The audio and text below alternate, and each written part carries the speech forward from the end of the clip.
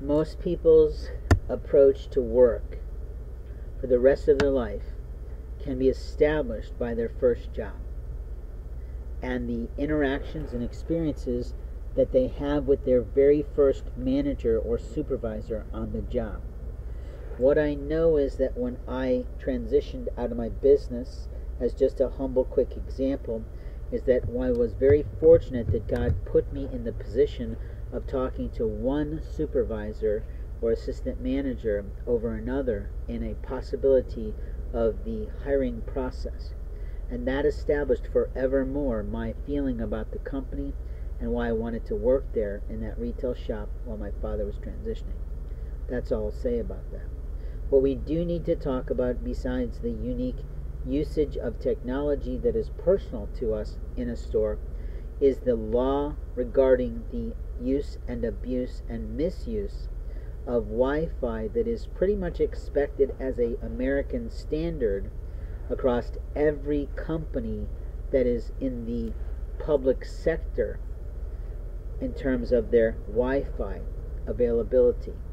Most Americans today pretty much expect that if they go to a fast food restaurant or a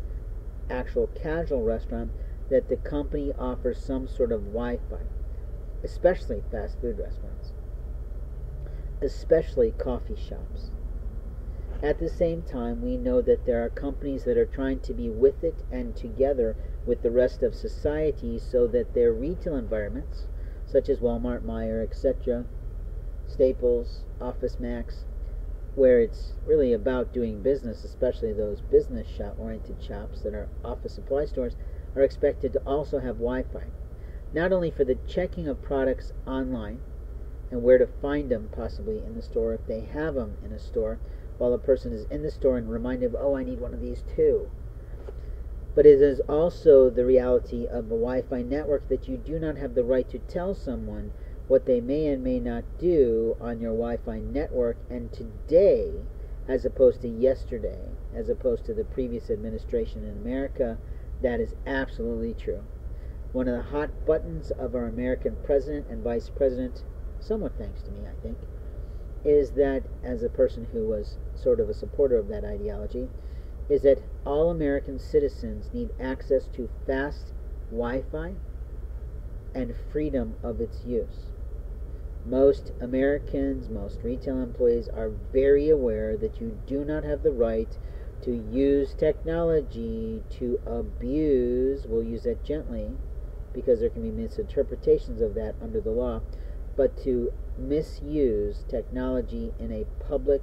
family-oriented store. If you get my meaning, you're not going to allow someone to sit as an employee or sit as a guest on your Wi-Fi network watching porn. We do, however, have no more rights beyond that is pretty true. Your employee is not your technology officer. Most likely your technology officer is not in the local store. You may have someone who knows how to turn the network off and on, but it does not allow that employee or supervisor to do that because they want to be a discriminator of who and who cannot use that. We also know that there are people in America who think that something is an abuser of their company technology when it isn't actually at all. And you do not have the right to use your technology as an employee, even if you've got technological skills and were hired for that, as a way to monitor guests in the store to determine what they are and are not doing on your Wi-Fi network. A corporation, if it has extra free time and lots of unneeded time for their employees, might do that. But generally speaking, the alerts that goes off to a technology department at a corporation is when there's sort of an overuse, not at all, but when there's an abuse that is considered immoral in terms of propriety within a store. Beyond that, people have the right to do whatever the hell they want to in terms of social media responses, company email sending, taking of telephone calls, etc. in a store on their own phone. And local shops don't really have the right to say, you don't have the right to take advantage of what we're offering you for free. So with me, I'm going to say that very clearly, that your employees can get themselves into serious litigation problem from your company as well as from the federal government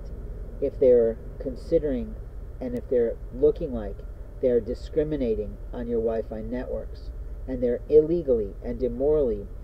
hacking, monitoring, or interacting with someone's cell phone, either on behalf of your company or on behalf of themselves, which is usually where the problems begin. That you've got a techno geek who's bored, not doing his job according to the job description, who is using his cell phone on the job or a computer on the job to waste company human capital payments and time, going on and off their network, paying attention to what people are doing for their work, their job, their life, their income, their revenue on your network.